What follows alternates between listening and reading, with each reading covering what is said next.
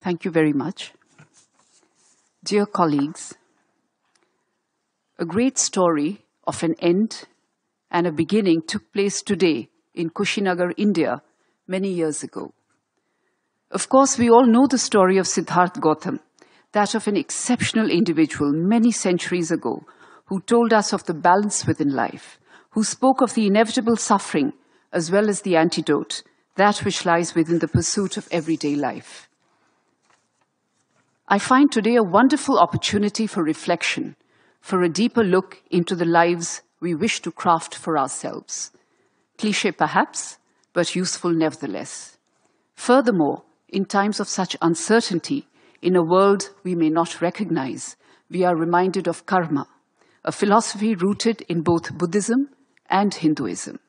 The notion of service and compassion to others is often washed over the haste of life. It is something we have all heard countless times and yet perhaps still forget.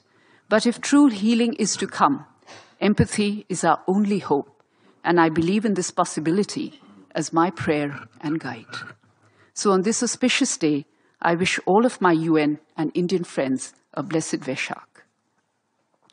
I cannot conclude without expressing my profuse thanks to the missions of Thailand and Sri Lanka for so beautifully organizing this special commemoration.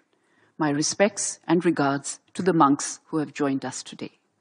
Congratulations, Ambassador Surya and Mohan. Thank you.